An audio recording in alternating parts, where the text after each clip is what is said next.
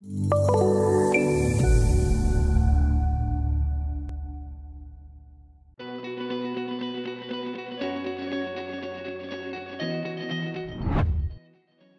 let's talk a little bit about display style overrides, and then we'll talk about those elevation patterns.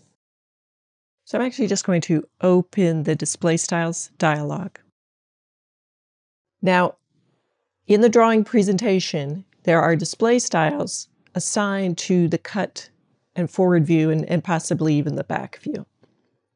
And the display style that is assigned to the drawing presentation determines various display options, such as whether the drawing is a visible edge line drawing, or it could even be a filled visible edge colored drawing. It can also be used to override the resymbolization of the family and part system. So let's just look at this cut drawing. So that's what we're currently using on this drawing for the cut plane. You can see the display is set to visible edges, meaning I'm just going to get lines, right? If I did filled visible edges, it would start to color elements in. I've got geometry maps turned on. Now, geometry maps are the way that we're going to do those patterns on the forward view, but we'll talk about that in just a bit. But then you'll see the category here for overrides. So if I pull this down on the element, you can see there's no override set. Nothing's checked on. That means that whatever is set for the family and parts, that's what's determining the symbology. And the same is true for the visible edges. But if we take a look here at one of the others, so let's look at this cut drawing halftone. Right? These settings are the same, but if we go to the element, you'll notice there is a color override turned on, and it's set to a gray color. What that's going to do is override any color setting in the family and part and make it gray. So we end up with a grayscale drawing. Maybe we need that, for instance, for a background drawing. And we could just, without having to change anything in the family and part, we could just change our display style on the drawing and we'd have a halftone drawing. And you would do the same for the visible edges. And just for another example, I've set up one here which I call example back drawing dashed.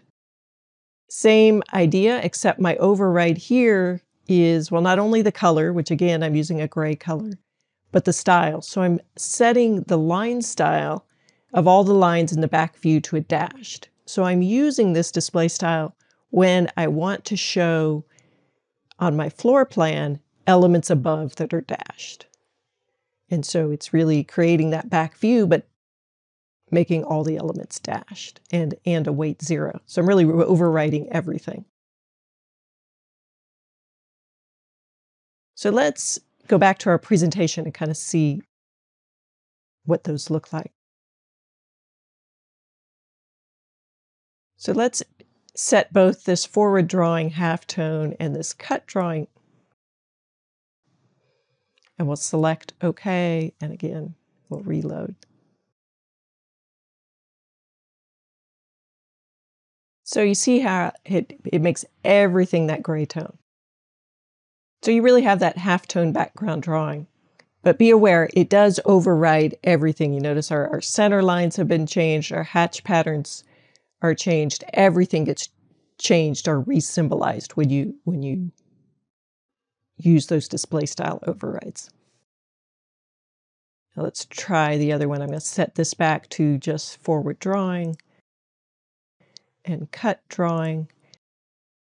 And I'm going to turn on the back view. So we're going to do a reflected back view, and I'm going to use that example back drawing dashed. We'll select OK and reload.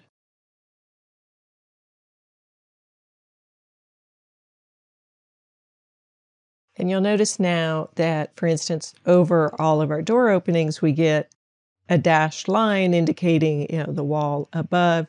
If we had any ceiling soffits, you can see here I'm even picking up an exhaust fan, which is in the ceiling. Now, if I didn't want to see that, we can always click and do a hide cached element. So if I picked up a few things I didn't want, right, easy enough to hide them from the drawing. It's just a right press on an object and you can select hide cached element.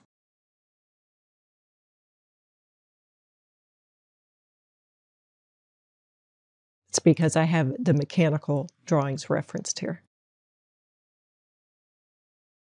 It's also, you can also control how high up you look. That's with your clip volume when you create the view. So I set this to basically look up about 9 feet, and it's probably just catching those on the ceiling. Now you may be wondering, okay, now that I've hid those, what if I needed to turn them back on? So I'll just quickly, right, if we go up to our references, there is a toggle here which says display hidden elements. You can see when I toggle that on, I can see those, and it gives me the option then to unhide that cached element. And then I'd go back to the reference and hide them again. And if I wanted to turn it off again, go ahead.